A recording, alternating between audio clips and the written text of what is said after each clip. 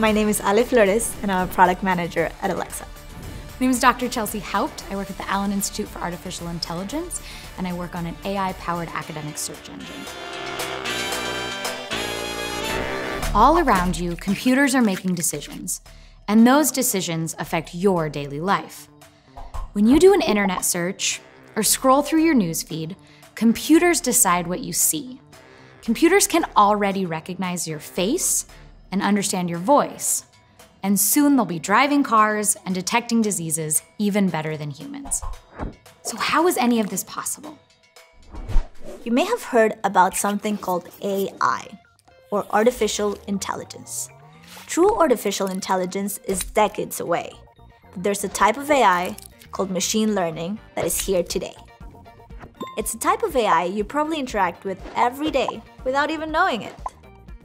And it has the opportunity to help us tackle some of the world's biggest challenges.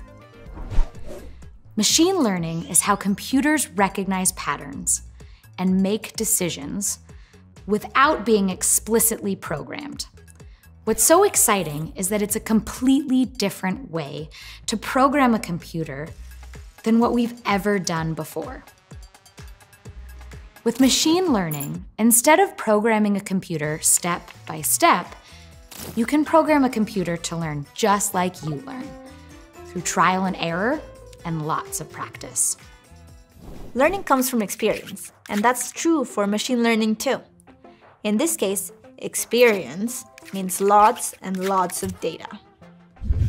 Machine learning can take in any kind of data, images, video, audio, or text, and begin to recognize patterns in that data. Once it learns to recognize patterns in the data, it can also learn to make predictions based on those patterns, like noticing the difference between an image of a car and an image of a bicycle. AI and machine learning are playing a bigger and bigger role in society at large and shaping all of our futures. That's why it's so important to learn how it works with some hands-on experience. Remember, AI is like any tool. First you get the knowledge, then you get the power.